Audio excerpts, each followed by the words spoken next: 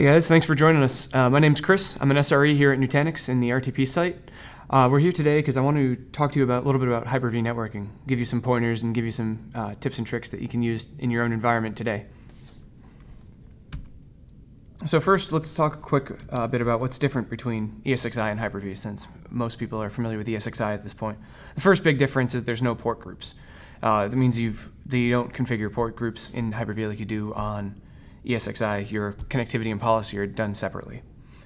As I said, connectivity and policy are done separately, so it's a big difference. Teaming is not handled by the switch. In ESXi, you're probably used to putting multiple NICs on the same switch and then setting the NIC teaming mode there. That's not how you do it in Hyper-V. In Hyper-V, the switch only defines how to connect upstream. Teaming is handled by the LBFO driver built into Windows 2012. So there's three different types of switches. The first kind is external. An external switch connects to a single NIC or a NIC team.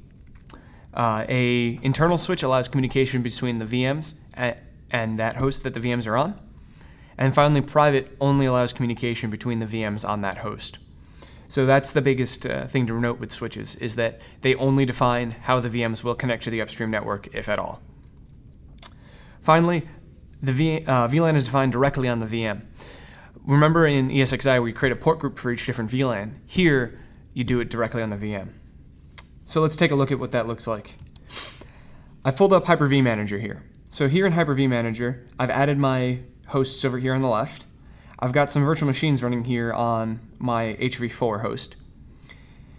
If I go to one of the VMs here, and I do settings, as you see here, I have a NIC adapter attached to external switch, and I've enabled VLAN identification. So you've got to enable the VLAN ID on each individual NIC on each VM. There's no way to do it globally with Hyper-V Manager. The other thing to note with Hyper-V Manager here is the Hyper-V Virtual Switch Manager over here on the right. If you click here, this will show you the switches that are present on that host. As you can see, I have an external switch and an internal switch. The external switch is to connect to the upstream network. The internal switch is for the CVM traffic between that and the Hyper-V host. And as you can see here, when I select external network, there's only a single NIC that I can select. I cannot put multiple NICs here. I can also enable a VLAN ID directly here on the virtual switch. This will put that VLAN ID on the host OS. This will not provide it to any VM attached to this switch. So that's the first view. Hyper-V Manager is a great way to do a few hosts, and it's probably what you'll start with. However, once you start growing, we come into System Center. And System Center adds a whole other level of complexity on top of this. Okay, so let's talk about the different components that go into an SCVM network. At the core we have the logical network. A logical network is a set of VLANs that share the same infrastructure. So one logical network could be for production, one logical network would be for DMZ. Based off the logical network, you've got the VM network. The VM network is what VMs connect directly to. Also based off the logical network, you have different network sites. Now a network site would be, for example, RTP, San Jose, Bangalore, or some other logical separation of your VLANs. So some hosts could be connected to network site A, but not network site B. Finally, you've got off the network sites different VLANs and subnets. So this is where you define the different VLANs that belong to your network site, which belong to your logical network.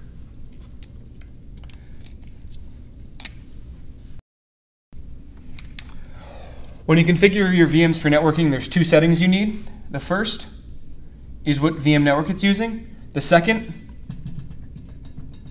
is what VLAN it's using.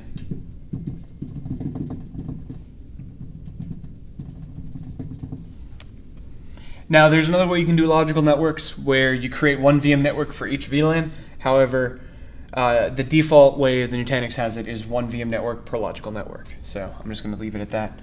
Finally, the last piece to Hyper-V networking here is the hosts themselves.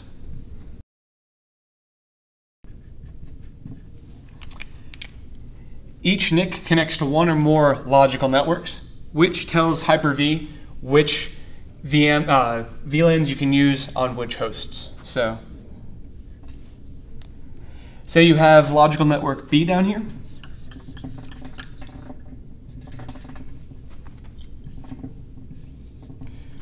You could move a VM from A to B, but not from A to C, because C does not have a connection to the logical network. Let's see what this looks like in SCVMM now. So I've opened up SCVMM here. The first thing you'll notice is that I have my failover cluster added here. So we want to take a look and see what a logical network looks like in SCVMM. So let's go over here to Fabric. Under networking, you see I have all of these options. The first thing is a logical network. So I have a logical network defined here called external switch, which is the default logical network that Nutanix ships with. And as you see, I've created an IP pool based off of this. Now this IP pool I've created because I need to assign IP addresses directly to my hosts. There's no other reason that I'm using this pool. If you right-click on the external switch here, you can see under network site that I've added 3 VLANs. VLAN ID 0 means that it's set native upstream and you don't need to tag it on the host. I also defined 3001 and 3008. These are used for other subnets that are not native upstream. So after defining the network site there, the next thing I need to do is go to my host, go to Properties. Under Hardware, I need to make sure that the NIC has the logical switch allowed on it. So as you can see here, I've got my net adapter team. Remember, everything's in a team. I am allowing the external switch, logical network, and these 3 subnets off of it. So now that I have all those checked, I can go into my VMs here. This is the same VM that we were looking at before. This is just the SCVMM view of it. As you can see here, it's connected to external switch. It's got enable VLAN 3001.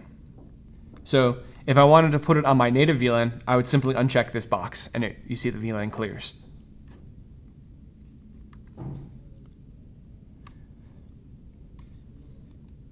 Finally, if you look here at VM networks, you see the external switch. This is created by default, and you don't need to modify this. However, if you created a new logical network, you would need to create a new VM network based off of it. So that's Hyper-V networking in a nutshell, both from the Hyper-V manager view and SCVMM. If you go with the link below, there's a link to my blog where I have all of this condensed down to a single data sheet that you can look at for quick reference. There's a lot that goes into it, and I would definitely recommend setting it up and testing it around in your own lab or environment. Thank you for joining us. Have a great day.